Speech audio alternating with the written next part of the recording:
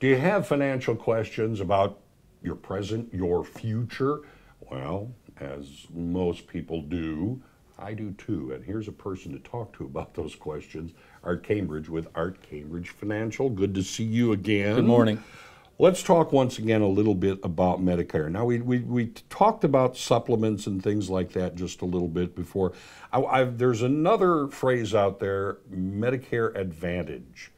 Can you explain what that is, so that it takes some of the questions out of it? Well, it's when the government designed this a number of years ago, a Medicare Advantage basically takes over for Medicare. You're still in the Medicare system. However, your health care is administered by an insurance company. And as of 24, things were pretty rosy, so there weren't a lot of changes in the Medicare Advantage arena. Mm-hmm. However, the latter part of 23, there were an abnormal amount of claims came in for a lot of the major Medicare Advantage companies. So in 25, I believe you're going to see a lot of changes.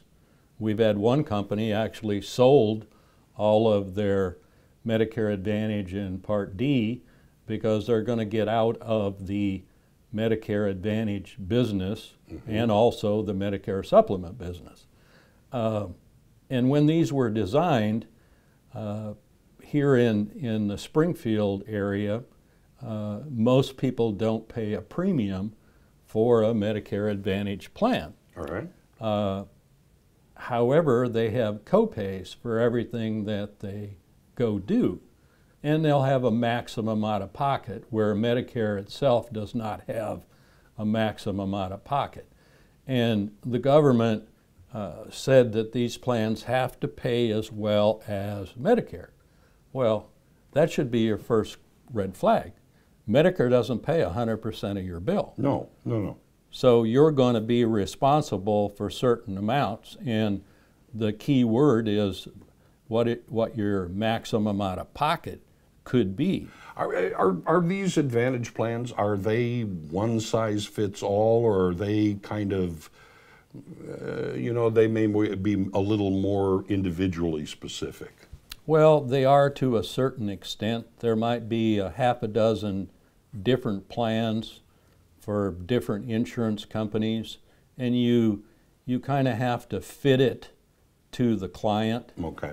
Whether he's a veteran, not a veteran, what the zip code is, whether they want prescription drugs tied to it, or they don't want prescription drugs tied to it because they get their drugs from the VA.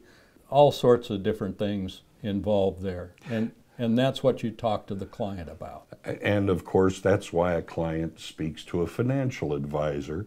And if you have questions about Medicare, about supplements, about the Advantage, all sorts of things, it's easiest to come to an expert. And, Art Cambridge is a person who knows what he's talking about when it comes to this. So give him a call, come and see him, and you won't regret it.